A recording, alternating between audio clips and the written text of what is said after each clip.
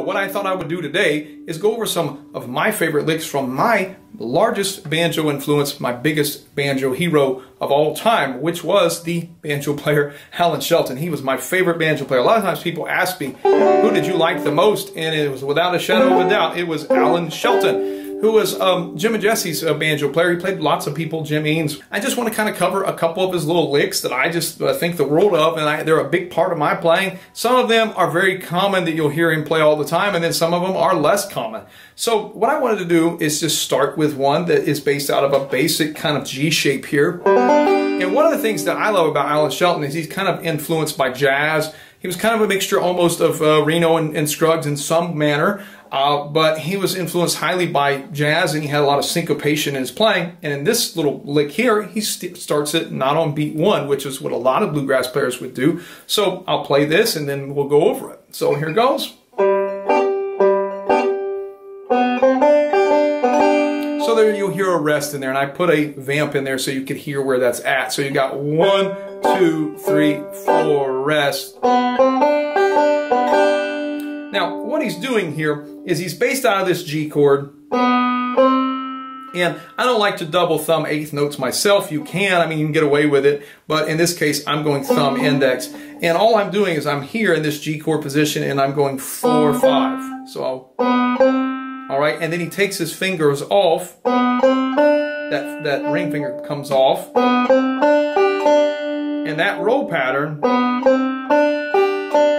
2, 1, 2 after the individual notes. 2, 1, 2, and that's part of what makes his styles. He uses some quote unorthodox rolls maybe, and then back to 3.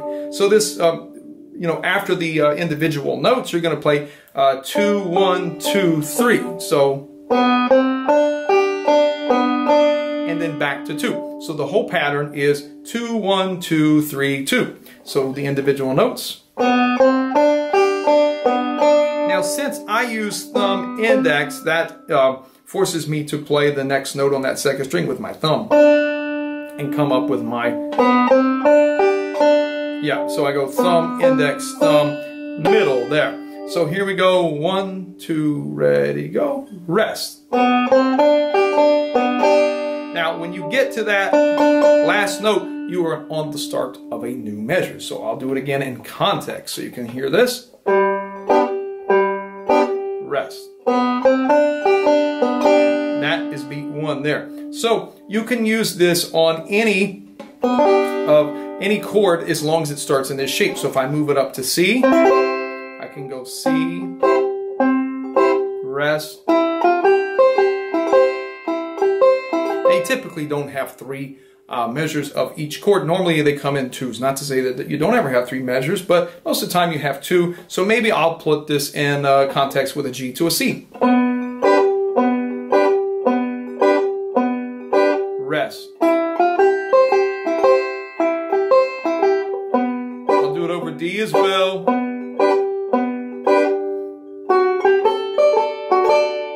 So Allen Shelton a lot of times would do it over the G chord. He would go rest.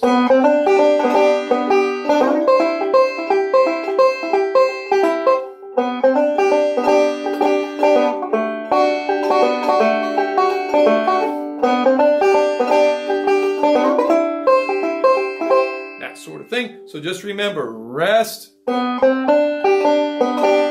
then finish off however you want that measure there. 3, 2, 1, 3, 2, 1 is the easiest answer. He was a big fan of forward roll, by the way. That was a lot of his playing was just simple forward roll. And it's kind of marvelous sometimes how it's like, how did you just do all that with just a forward roll? But anyway, so that's one that's, you know, I'm teaching that one because it's a little less common. I forgot where I got that. That was off a really old Jim and Jesse recording.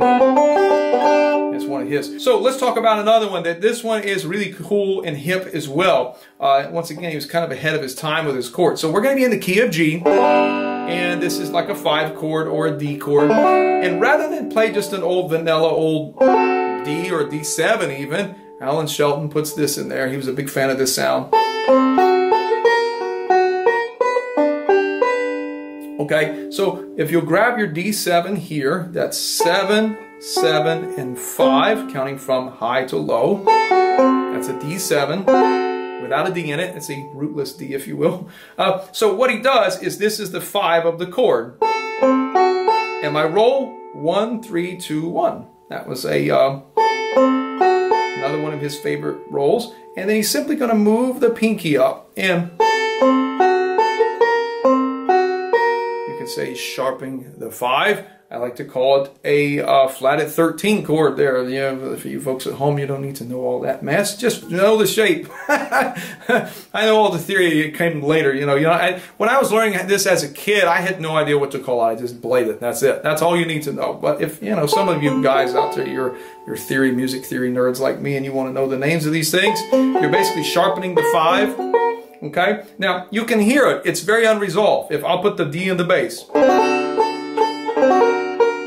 Sounds ugly, right? You think it is anyways, but then it reaches home bass there. So what's going to happen is you can see that note is just inching its way chromatically up to there, and you get the resolve. So you get this.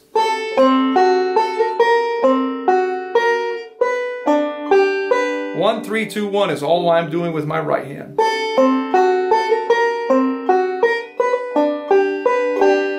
I really like to teach this little lick as a backup lick. So if I'm in G, and I counter that D chord.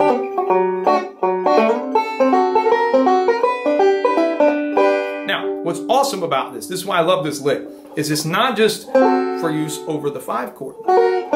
You could also use it over the 1 chord here, going to a C way up there. So here I am at 12, 12, and 10. That's a G7. And I just move it up, and now I'm over here on 12, 13, and 14, and that is a C chord. So a lot of times, I really overdo this one. I'll do this. I'll go G,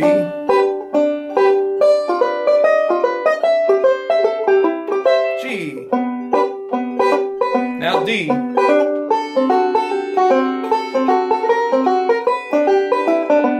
you could just keep using them.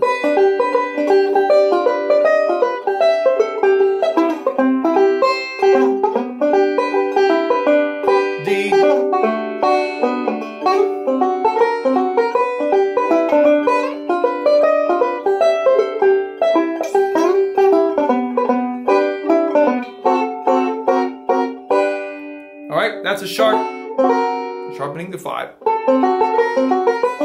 My advice to you on this one is use it in different keys. So like, what if we're in D? If we're in the key of D and it goes to G next, you can go.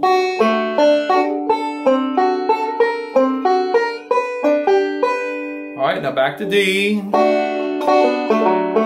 Now you're on A. You could go, if you wanted to. There's your A, really up there. Let's just start on this D. Now A.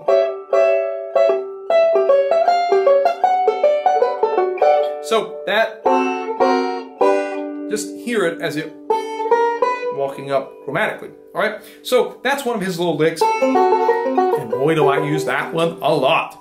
Now another one that he does, I'll show you this real quick.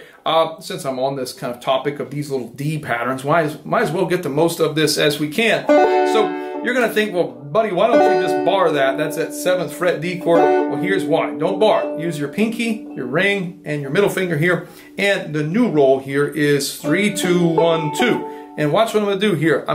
This 3rd string is a little line, and he's just going to be walking down. All right, I'm going to do my roll.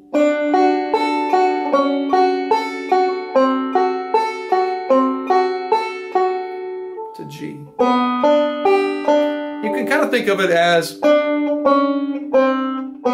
if you will, if you're just looking at the lowest notes.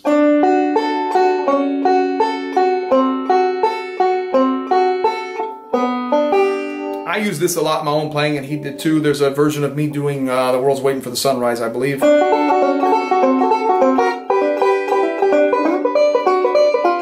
Something, I can't remember exactly what I played, but something like this. And the cool thing about this is you can hang out on the D longer, and you can make it to 1, 2, and then go down. Or you can move down immediately and hang out on the D7. So you got 2 options there. I like hanging out on the D, actually.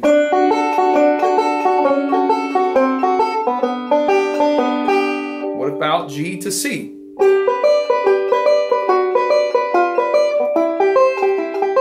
Now, it's beyond the scope of this video to take you through every single key, but my advice is you got to really be able to do this on anything. Let's just pick a chord here, F. Now the B flat.